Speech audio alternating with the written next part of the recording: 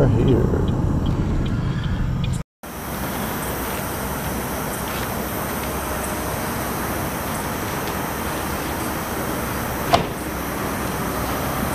All this shit for 3 days. If I didn't bring a female with me, we probably wouldn't have to pack all this shit.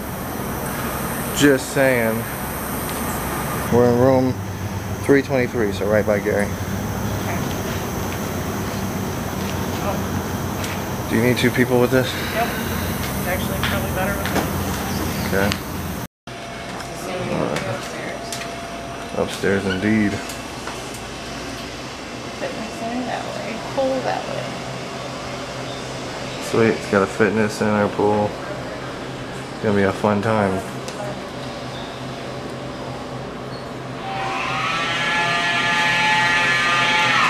Okay. That sounds healthy. You ever seen that movie Devil? We're in the elevator. Certificate says 2017, so. Oh shit.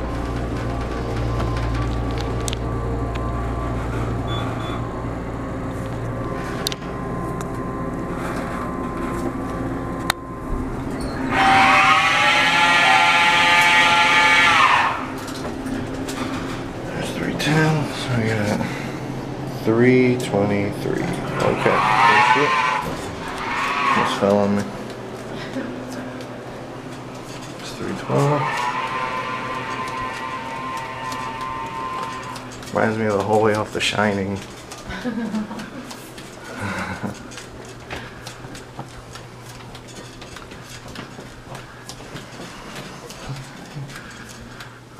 There we go.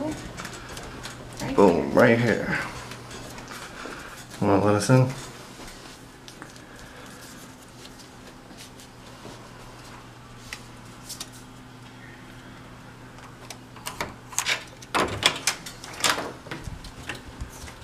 Lights, and God said, let there be light. Ta-da! And we are here, ladies and gentlemen. Check the place out. Make sure I let Ashlee bring this shit in first.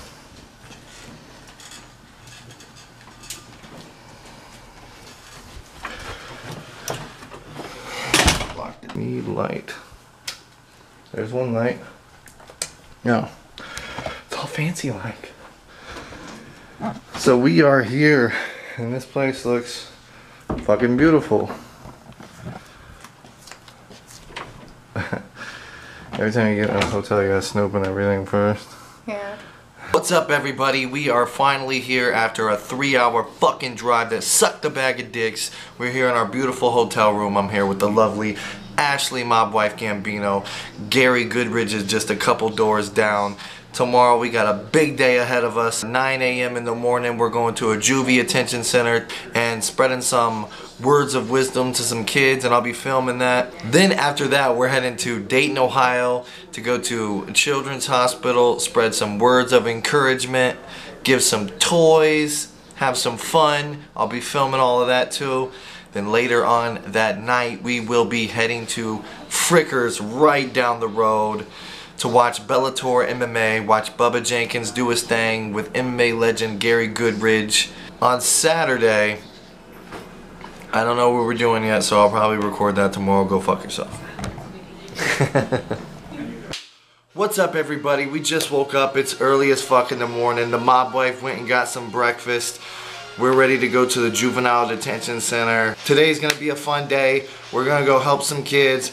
Then gonna go see Bellator MMA at night. That's gonna be fun as hell. I'm excited. Everything's ready. You wanna see the breakfast? Probably not, but I'm gonna show you anyway. There's our 5-course meal. That's hilarious. That's for 2 people? Huh. I didn't want very much. I just want a couple bites. I got yogurt. I don't want to No. I'm okay with my yogurt. Will you get me some boxers? Yeah. Some of that Nikki. Or maybe she just wants me naked. Think she just wants me naked. Maybe she just wants me. So MobWife, was the breakfast delicious? Yeah, it was pretty good. Even though it looks like it was molested by O.J. Simpson? It wasn't that bad. Are you excited? Yes. Go to the juvenile, get patted down by some thirsty security guards? No. That want to feel your booty. I'm excited to make the speech and watch the speech with the juvenile kids. I'm not excited for the pat down. Not excited for that? I'm not excited for it. Not excited for it. A lot of people don't know, including Brian Moore, don't know about me, is that I spent most of my teen life in a juvenile prison. So this means to me a lot more than it would just normally. You know what I mean? I know what it feels like to be on the other side and to be one of those kids like sitting around the fucking table, watching a fucking, like, a guest come and speak at basically their house, knowing that that guest is gonna be going home and sleeping in a warm bed, and they're going and sleeping in a cold fucking steel bunk. You know what I mean? I know how that feeling is. So if I get the chance to talk to them, any of them today, I am going to tell them what helped me get through it, and what helped me get through it is one sentence, and that is, they can't hold you forever. They cannot hold you forever. I remember sitting in my cell, crying, literally crying, rocking back and forth, repeating that to myself over and over again. They can't hold me forever. They can't hold me forever. They can't hold me forever.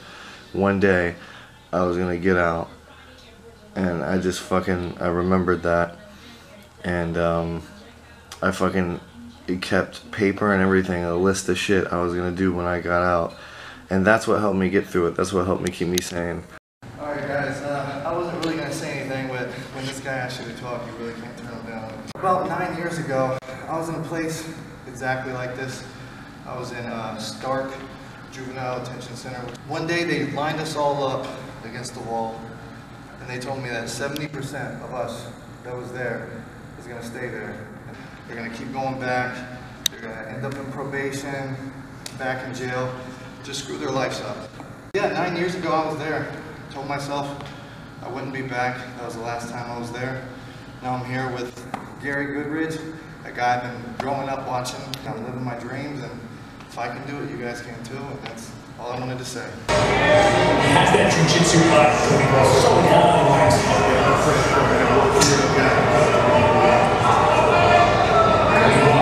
Huge fan of crime growing up.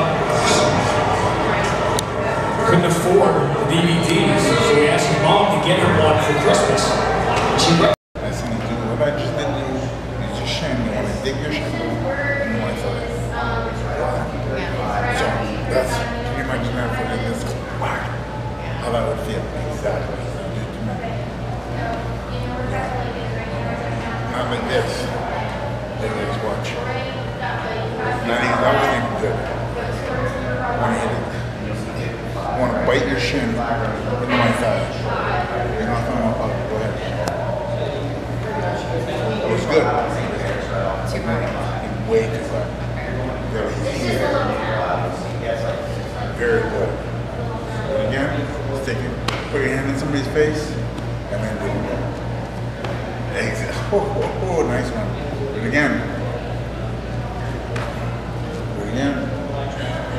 Say too hard. Again. Very good. Now. Again.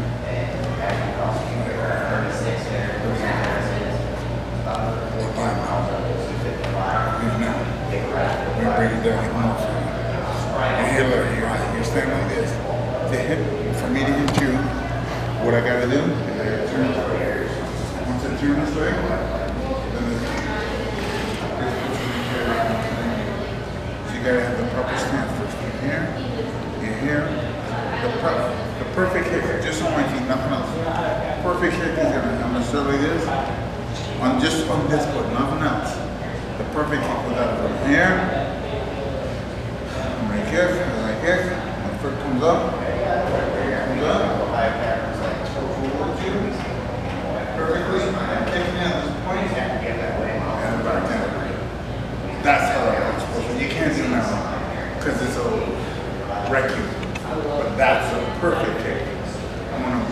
right there. You twist on your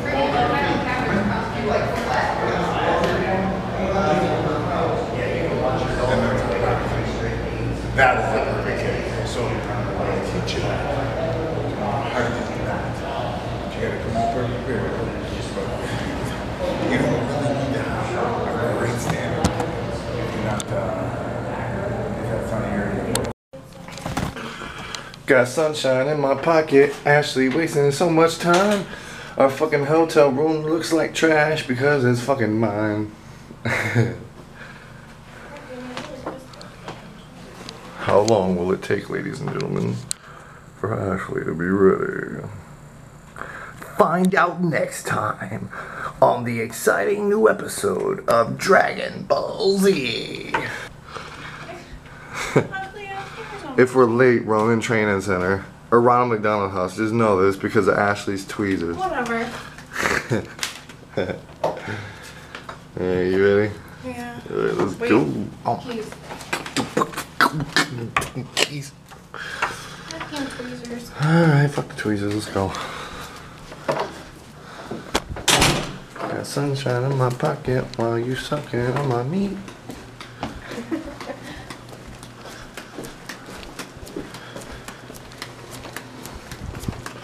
I'm guessing they're all downstairs waiting on us because we're slow as hell. Or we woke up late, one of the two. Not that late. It's 6:45 late. Okay, maybe it's a little late.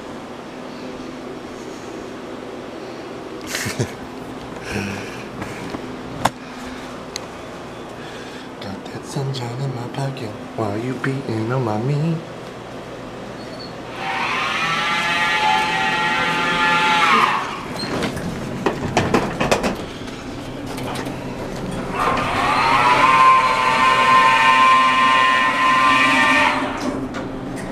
It's hot in here.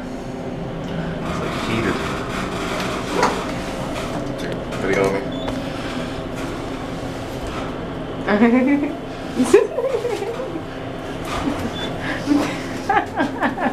Baby. I hope the doors don't open while I'm doing that shit. Oh.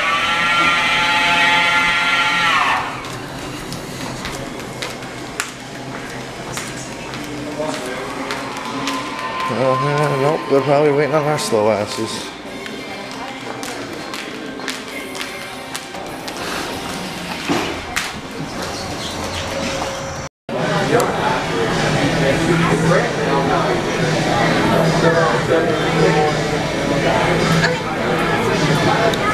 Is there any specific place that you want the tables, or?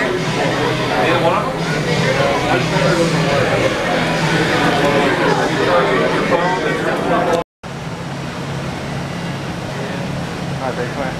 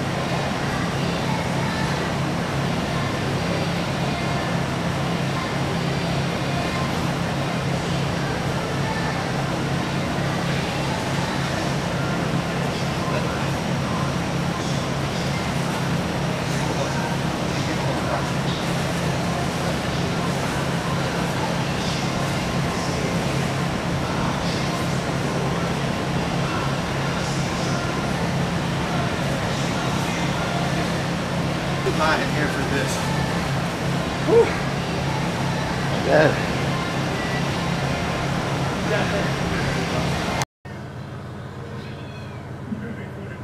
Look how beautiful it is outside today.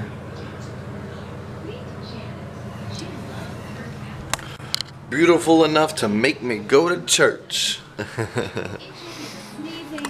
I haven't been to church in years, so I can't lie. Kind of nervous. But, gotta do what you gotta do. It's my job, baby. If you're scared, go to church.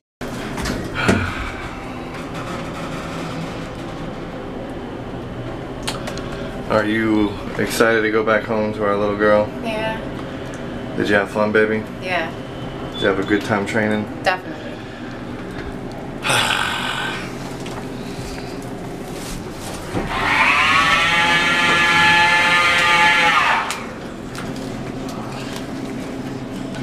Just in case.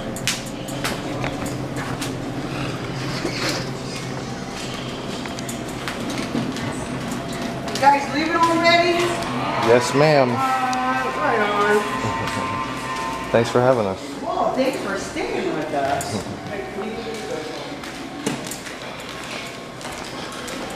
We're gonna pack up and then head out if you guys are ready. So our job here is officially done. We're done filming. Documentary over with. I mean, my job's not done. The filming is done. I still gotta go home and I got hours and hours of fucking footage to go through to give you guys the best.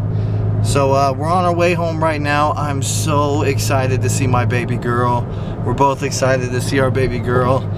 We had the time of our fucking lives. This is like a dream come true. I cannot tell you enough how much I'm just a regular fucking guy. I mean, I'm just a fan who got lucky. And now I'm here living my fucking dreams. We were invited by Gary Goodridge to go to Canada in 2017 is probably the time that we're gonna go. We're gonna go up to his place and spend like a week and get a bunch of training, get a bunch of more filming in, and that's probably the next documentary that I will film on the road. So I will see you guys. Well, I mean, I'll be posting a bunch of shit before then, but the next big documentary is gonna be early 2017. Road trip to Canada with UFC legend Gary Goodridge for some training all week. No seminars that fucking time. We're just going to his gym, meeting his people, and doing his thing this time. So I really appreciate you guys sticking with us to the end of this video. If you guys had fun like I did, obviously you didn't have as much fun as I did, but if you guys had fun watching me have fun, and if you enjoyed the video, please leave a like and subscribe. There'll be plenty more. I'm pretty sure we'll be meeting much more UFC legends. This is the first, my first filming documentary job with the UFC, and much more to come. So thank you for watching. Have a great day. Have a great week. Have a great month. Have a great fucking life. And there's one thing I learned from this trip, from Big Daddy Goodridge himself, is that life is too short to be mad and not sing. Have a good day, ladies and gentlemen. And mentally tougher, so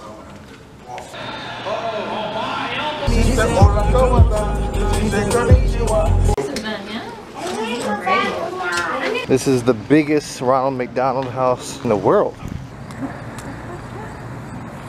That's a good one.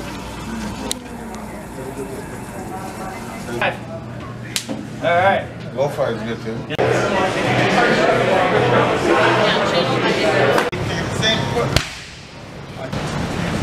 Come on, carry him out the fire. You ready? Yeah, okay.